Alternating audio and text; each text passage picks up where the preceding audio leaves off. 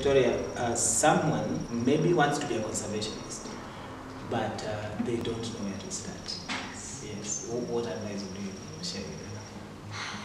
It can so depend on where you're coming from, but there's a number of different things.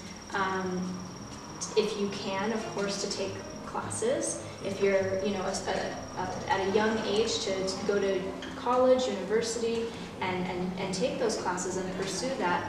Another thing is to volunteer.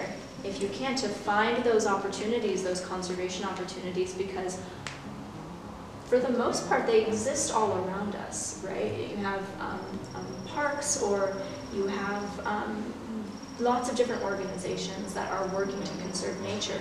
And so if you're able to, go to them and offer your time, volunteer, because that is just the best way to get experience, is hands-on.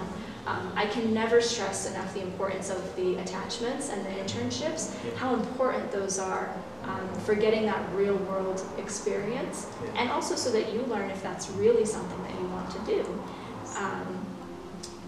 And then, of course, if none of those opportunities are available to you, then start your own, You can go online and do a lot of research as well of your own, and go out and kind of start your own conservation projects. What's important to you, and if nobody is working on it, go for it. Go ahead and do it, And what's important to you as well, you will always find a way to do it. Yeah. And there are free online courses as well.